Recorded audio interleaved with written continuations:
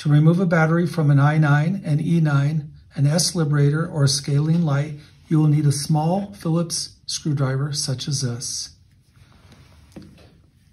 Turn your device upside down, and on the back you will see the battery compartment door.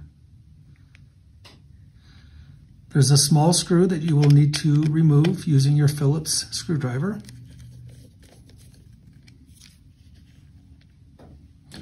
Once removed, you can use two hands and use your thumbs to pull downward and open the door. As you can see, it's starting to open.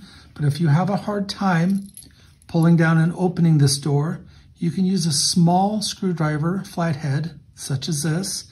And in the upper right-hand corner, you'll see there's a little slot.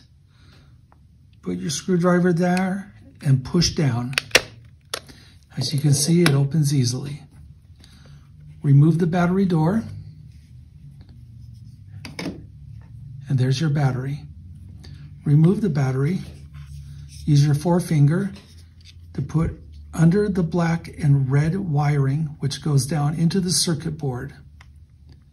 You'll want to pull straight forward up and out of the device, making sure not to get the head of the charging prong caught up on the housing, the interior housing of the unit. So simply pull up, just like that. Then you take your new battery. You notice that there's a little slot that runs upward to the end of the prong. And the top of the prong looks like a little house with a roof.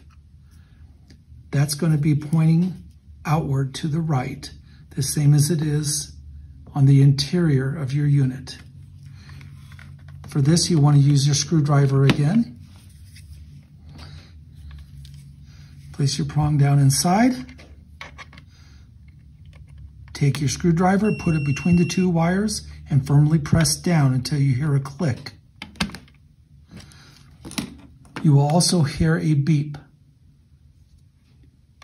Once inserted, put the wires in front of the battery, push the battery down into the battery area.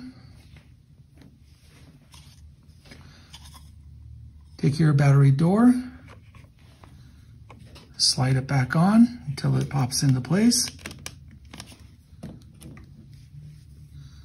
Take your screw,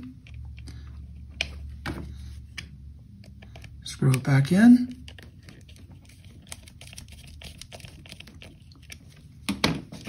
And you're done.